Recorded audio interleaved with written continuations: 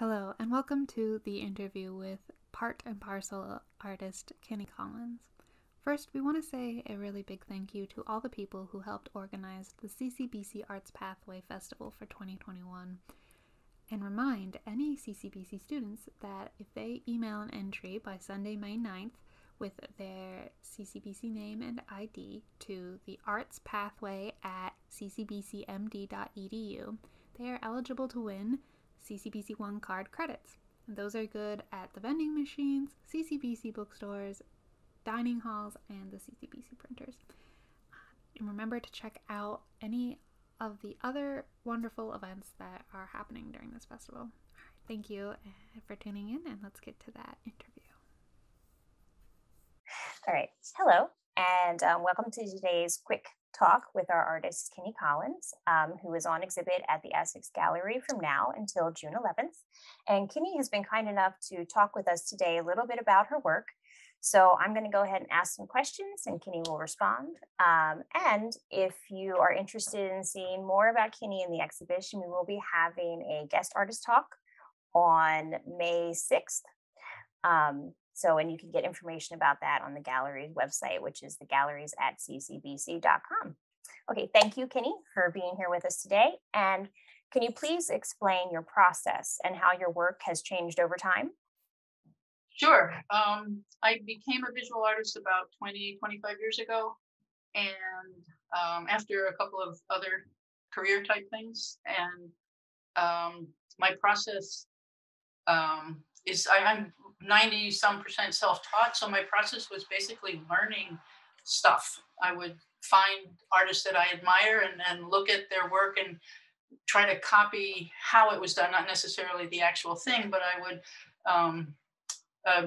the painters that I loved at the time, Nicholas de Stael, Susan Rothenberg, I would just try to figure out what the hell it was that was attractive to me, and then how to do that. And so I never really learned to use materials from an academic standpoint.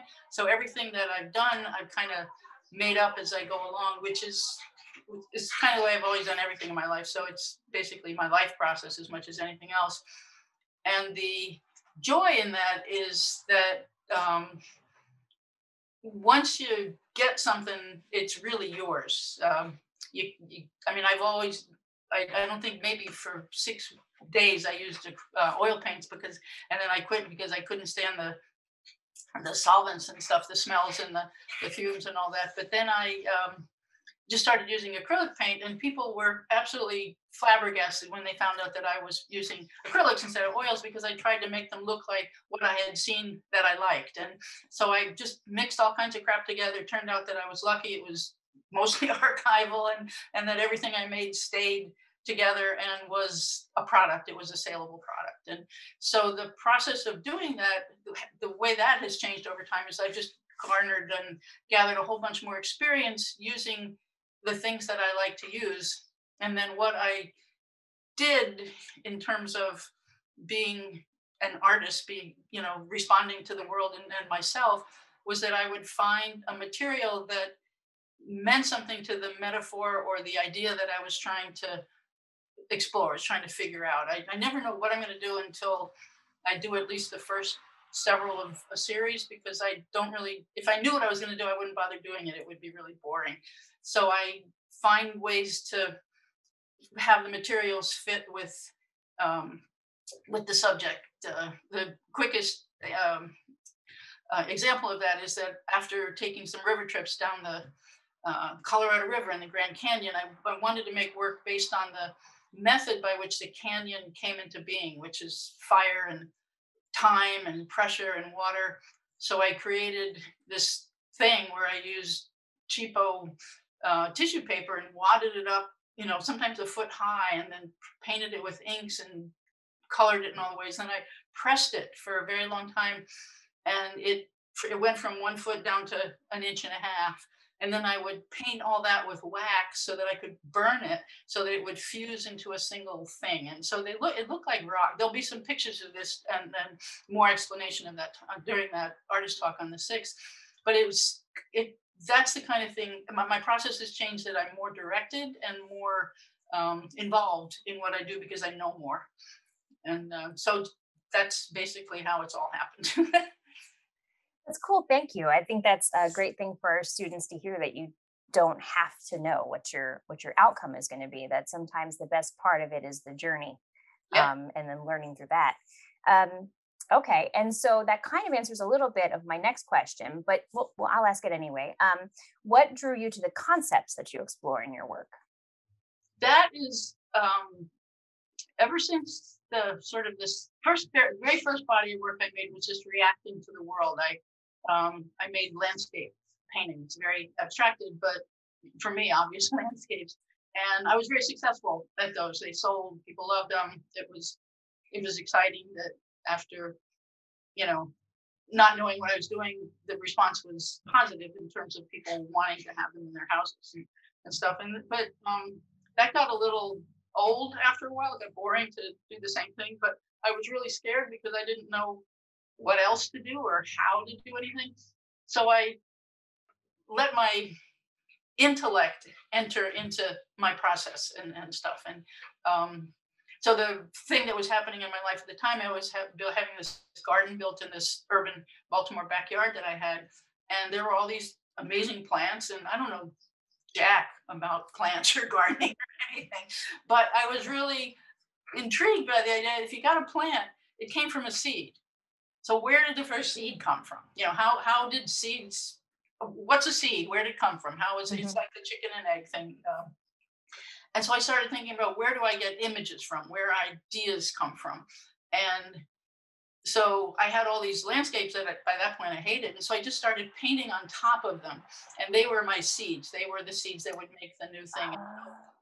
Most of the bodies of work I did subsequent to that began with some sort of um, idea or metaphor, so that there was I need a reason to do stuff. I just can't make stuff. I need to be looking for something to understand or um, make sense of to myself. Hmm. And then it just kept going and going. So, Cool. I love that idea that your initial painting started out as like the germinating product. That's so interesting. So that also leads me into my next question, which is for the exhibition on display at the gallery, Part and Parcel. What is your theme / central focus of the work? this is actually maybe one of the most um, real world things that I've ever done in terms of responding to something that's actually happening in the world around me. And Part and Parcel is about integration. It's about one thing being integral to another, that there are things that are so entwined that they cannot be separated. Mm. And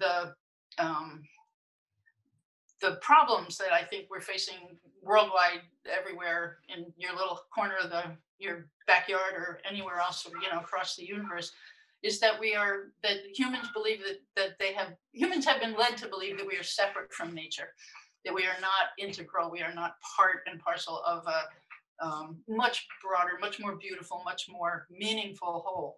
And I think a lot of the problems with the land and the water and populations and hatreds comes from this sense that we are different from the world around us. And so that's kind of what I started making the work about. And that's that's it. That's pretty much the entire kernel of what all the work is about. And for me, one of the mainstays of myself as an artist over many years has been making images of and thinking about birds and bird migration. So much of the work in Part and Parcel is about seeing the world from a bird's perspective. Okay. I like that. Thank you. Okay, so my last question is, what advice would you give to emerging artists? Wow. Mostly doesn't matter. I mean, I started emerging when I was in my 40s, so don't worry about how old you are or when it's going to happen for you, whatever. Um, trust your hands, trust what your hands will do. Like I said, when I stopped making landscapes, I thought my life was over and nobody would ever buy another painting again. But actually, the circle paintings that I did at the time was what actually launched the career that I have, which, because I got in a magazine, New American Paintings, I got all kinds of representation around the country. I got an international commission. So, and I was sure nobody was going to want these things because they were so personal and so odd. But that's the stuff that sort of got me started in that way. Mhm. And the other thing is that I think is really important and kind of comes with a particular emotional maturity, rather, is to learn to really objectively assess what you do. Yeah. Don't hate what you do, don't love what you do, but actually learn to look at it and look long at other people's work, look long at yourself, and ask yourself, if you say, oh God, I like that, well then why? What is it that you like? Or holy crap, I can't imagine doing that, and it's, and why not? What is it about that is off-putting? And then you'll be in a position to be your, for one of a, for using it, but your authentic self, to be the self that you bring to the work, knowing that you're more in touch with it because you're more honest about it. So, and emerge. I love that. It's wonderful to, put that forth, that the best thing is to be honest about yourself and your work. And that, I think, is what most likely draws people to yours. There is this wonderful sense of honesty in addition to the beauty of the aesthetic that comes out in the process. So I'm very glad you agreed to do the exhibition in the space, and we're so happy to have you. And thank you for talking today. And we'll be presenting this at the Arts Pathway Festival. And just once again, another plug, there is the guest artist talk where Kini will talk more about her work in more depth and detail on May 6th. You can check out the gallery's website, which is thegalleries@ccbc.com. There will be an event link up, so you can click on the link and it'll send you an email with the Zoom invite. So thank you again for coming to see our small mini talk. And I hope everyone has a wonderful day. Back at you.